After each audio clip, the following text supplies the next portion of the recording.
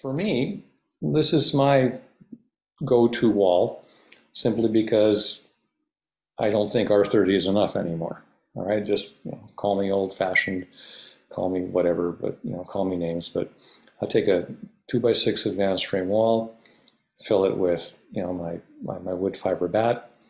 I'm going to put OSB on the outside for structural reasons, and it's also going to provide my vapor throttle, even though I might not need it.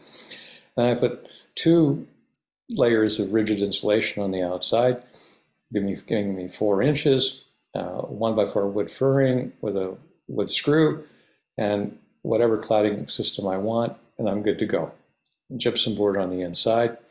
And so I've got a vapor throttle in the plywood or OSB, but the wall can dry in both directions. And I got, this is called a Porsche assembly. It's better than a Lexus. It's not a Yugo. Okay, this is what I recommend when anybody says, well, okay, what would you do? Well, this is what I would do. All right.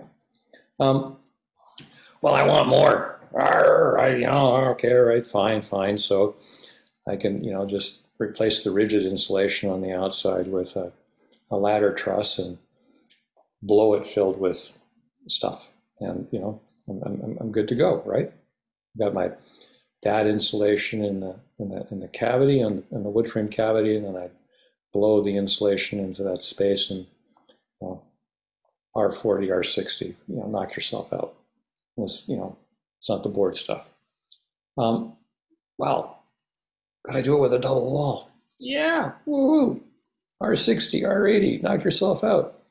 You don't need a 200,000, you don't need a 2,000 horsepower car, but you could have a 2,000 horsepower car. I don't think you need an R80 wall, but here's a way you could have an R80 wall. And believe it or not, the carbon footprint is pretty freaking small, pretty darn small.